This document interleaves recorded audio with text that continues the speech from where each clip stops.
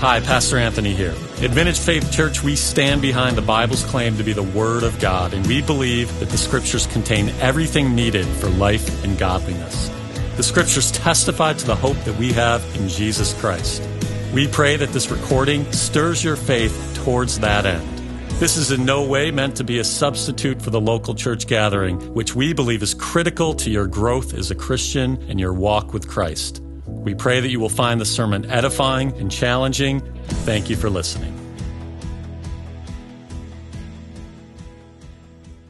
Well, good morning.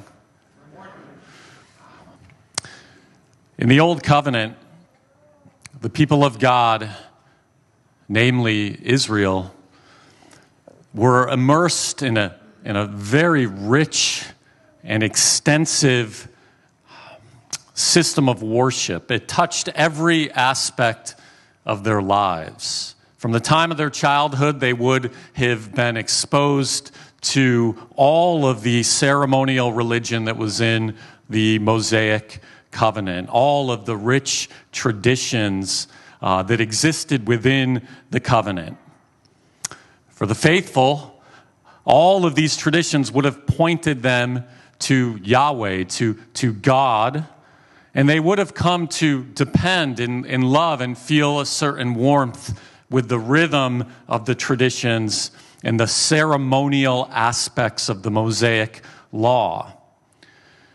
These traditions, again, they were holistic. They were integrated into every aspect of life: worship, school, home life, marriage, children, civic life. It was all one. There was no separation of God and culture. It was all together. It was all under the lordship of Yahweh. The sacrificial system reminded them of their sins. And the Day of Atonement, every year, was a profound day where they would repent and acknowledge their need for forgiveness and their need for a substitute. They had Sabbath days, fasting days, Sabbath weeks and fasting weeks. All of this was centered, again, around God and God's people and family. There was no distinction. The feast would have been filled with laughter and joy and dancing and wine and merriment. And the fasting days would have been filled with God's word and worship and repentance. They had a beautiful rhythm of life, and it was all centered around the temple. Oh, the temple. The temple would have been a beautiful place to be. The teaching of God's word, the sacrifices, the worship, the coming together of the congregation of Israel, and not to mention the structure of the temple was magnificent. It was beautiful. The Old Testament faith was a very tangible faith. You could touch it, you could smell it, you could hear it. It was there. It was right in front of them. And here we have in Hebrews 12, I'm going to read from you from the end of Hebrews. There's an argument happening all throughout the book that the Israelites, the Christian Jews that this book is written to, were looking back to the comfort of what I just described. Of course, they were being persecuted, and that played into it, but they were also looking back with nostalgia. And they kept looking back. And the writer of Hebrews is urging them, no, look forward. That you're looking back to the sign. The sign was pointing to Jesus. And here we have at the end of the book of Hebrews, the writer says this: "For you have not come to what may be touched, a blazing fire and darkness and gloom and a tempest." And he goes on, and I'm going to skip a few verses. "But you have come to Mount Zion, into the city of the living God, the heavenly Jerusalem, and to innumerable angels in festal gathering, into the assembly of the firstborn who are enrolled in heaven, into God, the judge of all, and to the spirits of the righteous made perfect." One of the essential arguments and context of the entire book of Hebrews is right here. He's telling them, you keep longing for what can be touched and what you had, the comfort of what you had, but you've come to Mount Zion. You've come to the city of the heavenly Jerusalem, and it can't be touched, at least for now. It can't be touched. And brothers and sisters, that is you. That is me. That is us. We have come to the heavenly Jerusalem.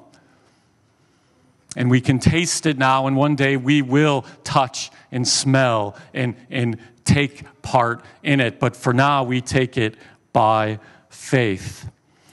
So as a result, these Jewish Christians, they believe the gospel.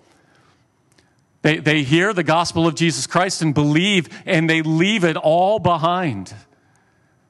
All of the worship and the beauty and the rich texture of their old faith, they leave it all behind. They accept it with joy. In fact, in the book, it says, you joyfully accepted the plundering of your property, since you knew that you yourselves had a better possession and an abiding one. And again, this is a theme that runs throughout the whole book of Hebrews. You're going to see it in chapter 11, that they were looking forward to the heavenly city, not the city made by man. Isn't this the truth, though? Brothers and sisters, when you first come to faith, you may come to faith with lots of joy. Lots of joy. The beginning is much easier to turn away from everything, but as you live the life of faith, you experience persecution and trials. And of course, you're still sinful. You still become dull of hearing at times. The darker days get us doubting. The sin that we enjoy darkens the eyes of our hearts. And we can begin to get nostalgic. And we can look back, and I don't know what that is for you. You can look back, maybe it's a sin, maybe it's a relationship, maybe it's an old way that you expressed your faith. And you look back and say, hey, there was something comfortable there. Just like the Israelites, they look back to Egypt. They look back to their slavery at one point, and they said, oh, we had garlic and onions and leeks. We had good food. Yeah, we were enslaved, but we had some things. And brothers and sisters, I would just submit to you that is a natural part of the sinful human heart, to look back in nostalgia of the things that you left behind.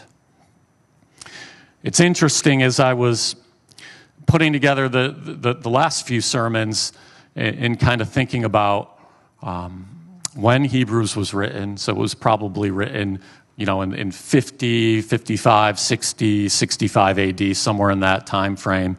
And if you know anything about history, the temple that they were looking back at, with fondness, was completely destroyed in AD 70. It's as if God wiped it out and said, hey, you're my people, don't look back to that. That's the sign. Christ is the substance. Today, we're going to look at an interesting character. You've heard about him a bit. We talked about him this summer in Psalm 110, and he's popped in and out of the last maybe 5 weeks. This is Melchizedek. I'm going to give you a little background on Melchizedek before we get into the text. Genesis, in the book of Genesis, and in particular chapter 13 in the book of Genesis, Abraham and his nephew Lot are together at that point, and they look around and they say, whoa, we have a lot. We have a lot of possessions. This land can't support both me and you, Abraham and Lot, and Abraham's people and Lot's people, so they decide to separate. And it's not too long after they separate that a few kings capture Lot and his people. And Abraham hears about it, and he says, I'm going to get him. I'm going to go get Lot. He takes 318 of his men and just goes into battle. And he fights, and he gets Lot, and he gets all the people back, and he gets all the possessions back. And this is where Melchizedek enters the story. So that's the context. Let's go to Genesis 14, 17 to 20. The writer of Hebrews is coming right out of Genesis here, so we're going to go right to the text. It's talking of Abraham here. After his return from the defeat of Chedorlaomer and the kings who were with him, the king of Sodom went out to meet him at the valley of Shavah, that is the king's valley. And Melchizedek, king of Salem, brought out bread and wine. He was a priest of God Most High, and he blessed him and said, "Blessed be Abram by God Most High, possessor of heaven and earth, and blessed be God Most High, who has delivered your enemies into your hand." And Abram gave him a tenth of everything. That's it. That's all Genesis says about Melchizedek. He blesses Abraham, and Abraham tithes to him, a tenth of all the spoil. He comes on the scene, seemingly out of nowhere, and we don't hear about him again until Psalm 110. 1,000 years go by. You see Melchizedek. David picks it up in Psalm 110:4. Here it is. David is talking about the Messiah. He's talking about Jesus. And he says, "The Lord has sworn and will not change his mind." Here, pick up the oath here we talked about oaths last week. Here's another oath. The Lord has sworn and will not change his mind. You are a priest forever after the order of Melchizedek. And then no mention about Melchizedek for the rest of the Bible until Hebrews. And we have to wonder, why? Why does the writer of Hebrews pick up on Melchizedek and think that he is such an important figure to talk to these Jews who are thinking about turning back to their faith before Christ? Why Melchizedek? And we're going to get into that today, and I hope by the power of the Holy Spirit that I can say something of worth to your heart and to your mind. Let's go back to chapter 5.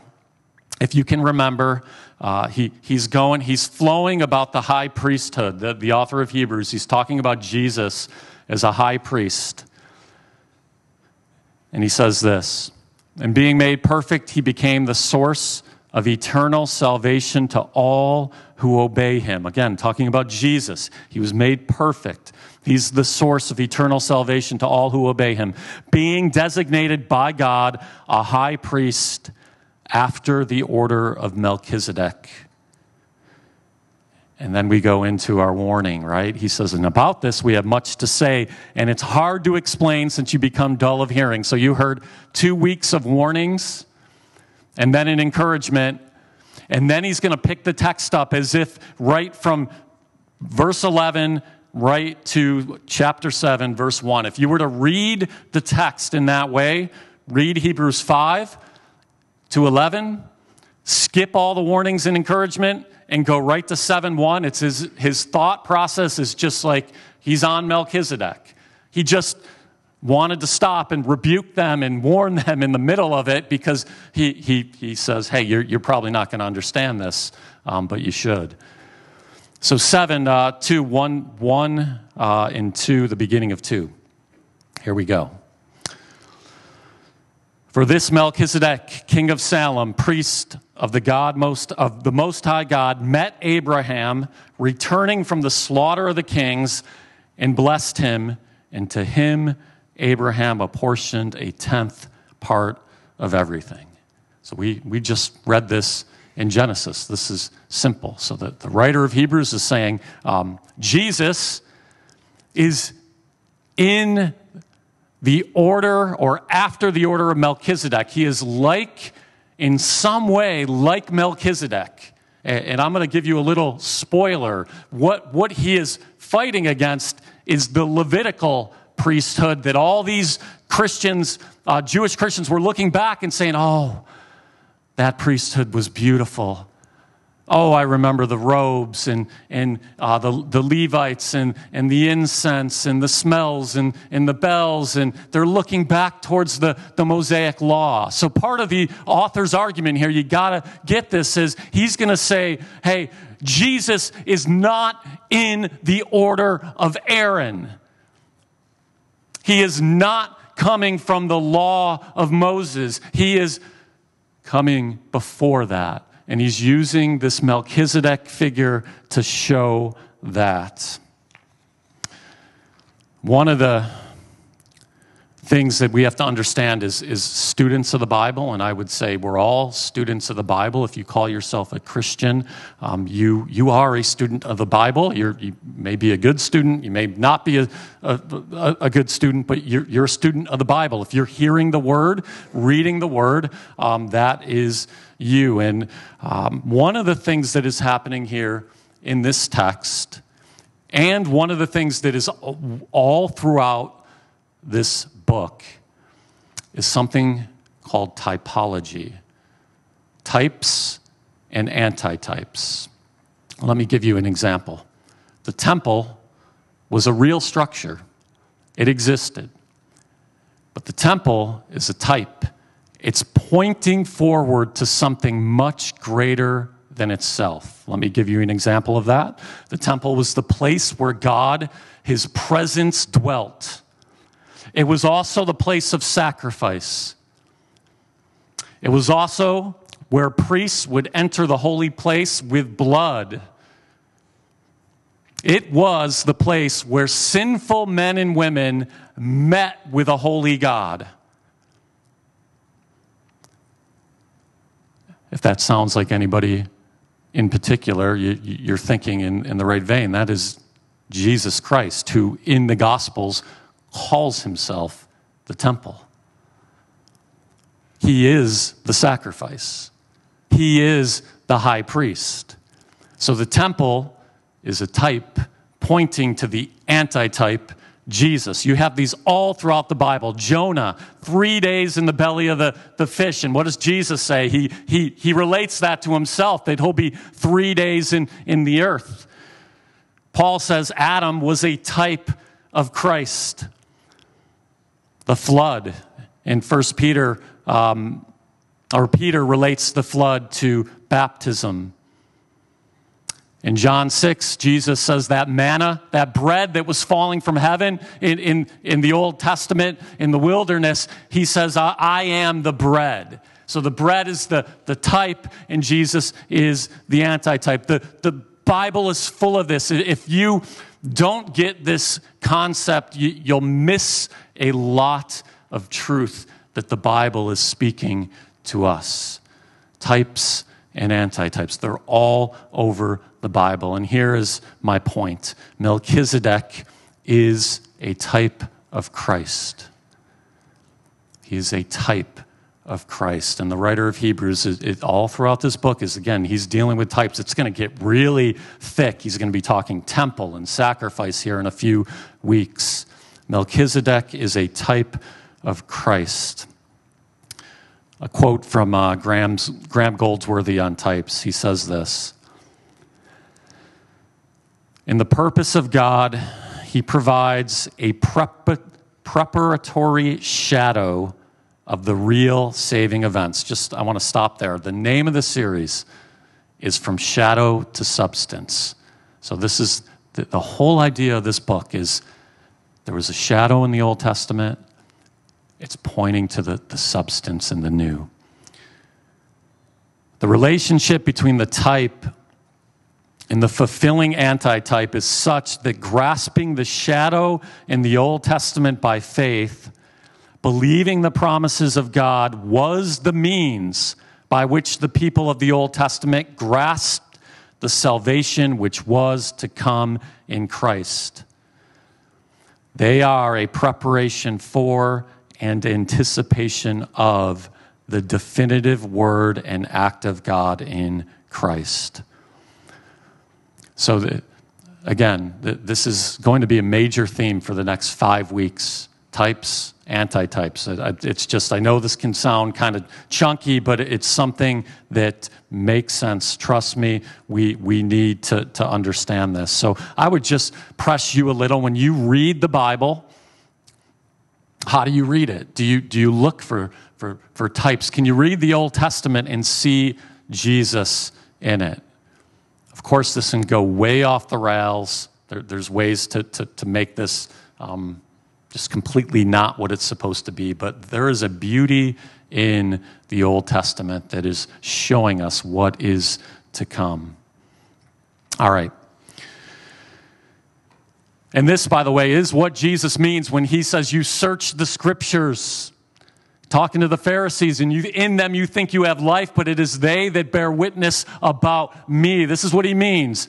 There's prophecy that's talking about Christ's coming, but there's types that are just playing out and showing you the salvation to come. All right, back to Melchizedek and back to our text. Here we go.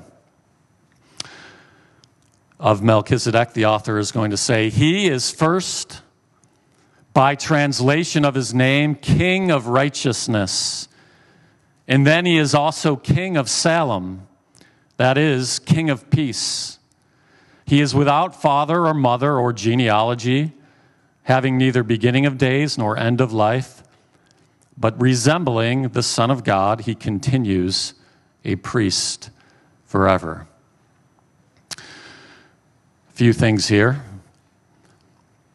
His name, Melchizedek, in the name, in the Hebrew, you have the word for king, Melech, and Zedek, righteousness. So by his name, he is the King of righteousness.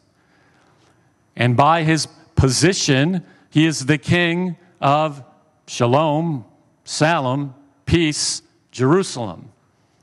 So there's a lot of connections going on here, but I want to draw your attention to what's going on here and the type. Let's go to Isaiah 9:7, a very familiar verse of our Lord Jesus Christ. Isaiah prophesying of the increase of his government and of peace, right? Jesus is the King of peace. There will be no end on the throne of David and over his kingdom, to establish it and to uphold it with justice and with righteousness from this time forth and forevermore. The zeal of the Lord of hosts will do this. So let's go back to our character here that just comes out of the scene, out of nowhere, Melchizedek. He is the King of Salem, the King of peace, and he is the King of righteousness, who is also a priest. So Melchizedek is a priest king, and if we look at his name, the name is very close to our Lord Jesus Christ. And as we talked about in past sermons, in the Mosaic law, you could not be a priest and a king. They were separate offices. We had kings, you had priests, and you had prophets. All three of those come together in Jesus, but Melchizedek held the kingship and the priesthood. The text also says that he is without father or mother or genealogy, having neither beginning of days nor end of life, but resembling the Son of God, he continues a priest forever. So this part of Scripture is probably where people get, I think, off the path on who Melchizedek is. You may be in here, and if you have another understanding of Melchizedek, that's fine. But some people think that he was pre-incarnate Christ, and they would point to this verse. There's other theories, but the two major theories are Melchizedek was either pre-incarnate Christ or he was a type of Christ. And again, I'm arguing that he was a type of Christ because I think that's what the author of Hebrews is doing the entire book, is arguing from typology to antitype.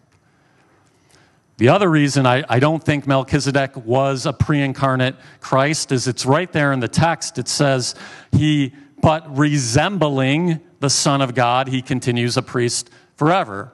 So I think if he was the Son of God, the text would have more clearly said he was the Son of God.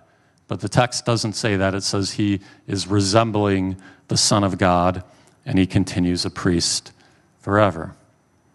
So what do we do with, well, he's without father or mother and without genealogy? Why is that there? And here is my best effort to tell you why that's there. The Aaronic priesthood, the Levitical priesthood, relied on genealogy. It was all about who were you born under? Are you a Levite? If you're a Levite, you can serve. And by the way, you can only serve from 20 to 50. In fact, we have this story in Ezra when Cyrus lets the people of God go back to rebuild the temple. He sends them back, and apparently there's a group of men who want to get into the priesthood here. Hey, we're back in the Holy Land. We're back to the temple. I'm going to take my, I'm going to maybe throw my hat in the ring for this priesthood thing. And we have this scene in Ezra.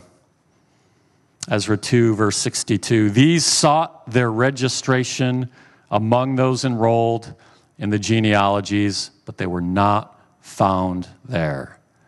And so they were excluded from the priesthood as unclean. If you were to be a priest in the Old Testament law, your genealogy, your birth certificate, whatever they used back then, had to be under the tribe of Levi. So I think the author of Hebrews is saying he's without father or mother. He's without genealogy. This is not a priest in the Levitical order. This is something entirely different, pointing to something entirely bigger. He continues a priest forever. There's no record of his birth. There's no record of his death. So I think the rest of our text, the argument is very simple, is intricate and maybe confusing as it can get of who is this Melchizedek, why is he here? I think the argument is this simple, and I'm going to state it, and then we'll read the rest of the text and get to some application. I will get to application today. Here's the argument. Melchizedek is greater than Abraham, the patriarch, who you guys all look to as Father Abraham, right? We know from the Gospels that Jesus is arguing with the Pharisees, and they're constantly saying, Abraham's our father. We don't want anything to do with you. Abraham's our father. They held Abraham up and rightly, he was the patriarch. But the writer of Hebrews here is saying, Melchizedek is greater than Abraham. And Levi was the great-grandson of Abraham. Therefore, Abraham is greater than Levi. And Abraham paid a tithe to Melchizedek because Melchizedek is greater, and the greater Melchizedek blessed the lesser Abraham. So what is all this stuff about this priesthood that you want to go back to? Jesus is not in that order. He is not in the Levitical order. He is in the order of Melchizedek. Let's read the rest of our text, and you'll see. It's really very simple. See how great this man was, to whom Abraham, the patriarch, gave a tenth of the spoils. And those descendants of Levi who received the priestly office have a commandment in the law to take tithes from the people. That is, from their brothers, though these also are descended from Abraham. But this man, Melchizedek, who does not have his descent from them, received tithes from Abraham and blessed him who had the promises. So stop right there. Abraham has the promises of God. This makes Abraham great. We know Abraham's life. He had the promises. God spoke to him. But yet, this man, Melchizedek, comes out of nowhere, and Abraham acknowledges him as the greater. All right, let's go on. It is beyond dispute that the inferior is blessed by the superior. In the one case, tithes are received by mortal men, but in the other case, by one of whom it is testified that he lives.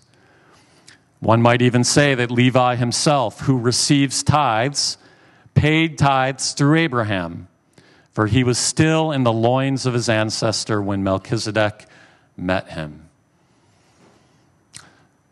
I'll just say right now, if we weren't preaching through a book of the Bible, I would not have chosen this text. It is a text it's got a highly Jewish first century context to it. And that's how we have to read the Bible. We need to remember that. Like this is a writer who is again talking to Jews looking to revert to Mosaic law. They would have known who Melchizedek was. You know, for us, like, we're Melchizedek, who were we talking about? Why? Pastor, why are you up here talking about Melchizedek? But the bottom line is this. Melchizedek is greater than Abraham, and Jesus is greater than Melchizedek. That's it. That's the bottom line of this entire argument. I'm going to guess that 0 of you are tempted to go back to the Mosaic law.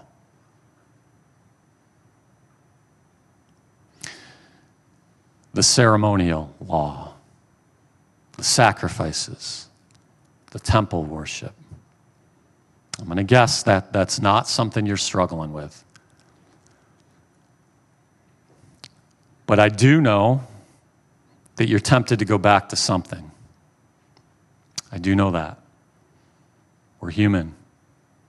Our hearts are restless.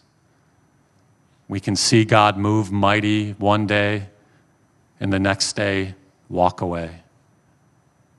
We are so much like the Israelites who saw him part the Red Sea and then grumbled 3 days later. That is us. We have to acknowledge that.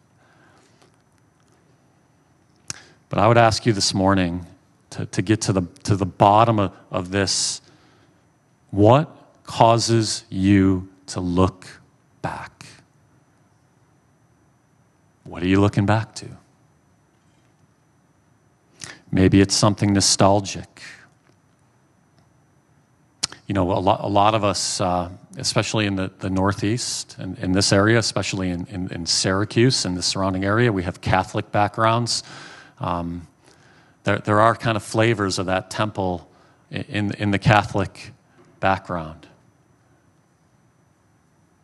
And I've talked to ex-Catholics who have said, yeah, there's something that I felt comfort in that.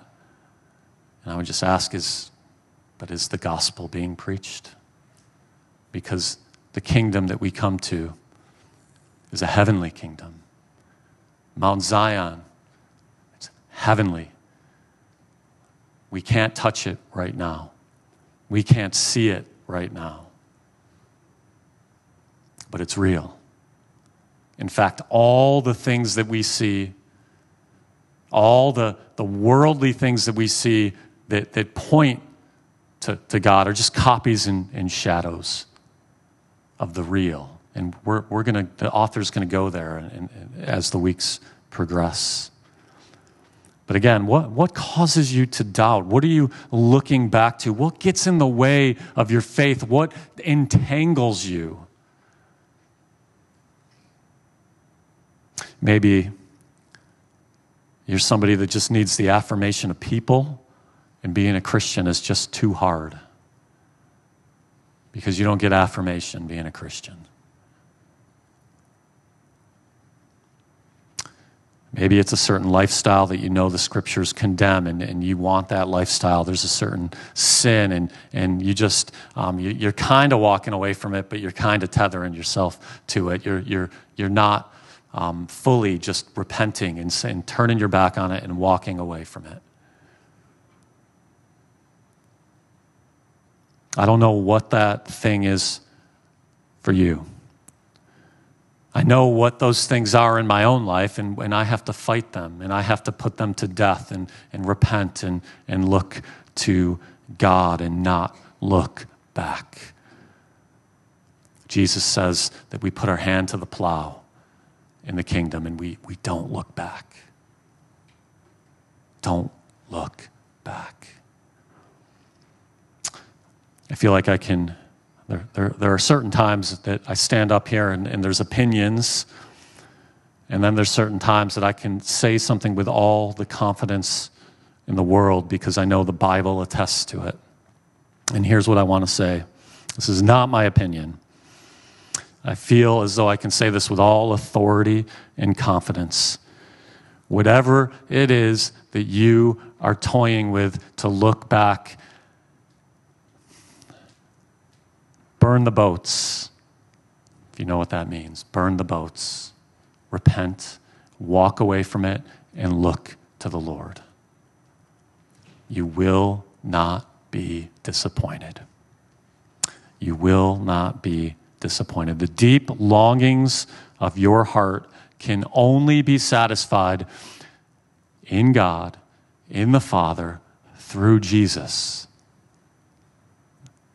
Those longings, those things in your heart that one day it's, hey, I don't like my house, and the next day it's, I'm not happy with my spouse, and the next day it might be your kids, oh, maybe it's your job, oh, maybe you're not making enough money. All of those grumblings, they're just manifestations of the fact that your heart needs to settle and be content in Christ no matter what your situation is. Brothers and sisters, there is no other way.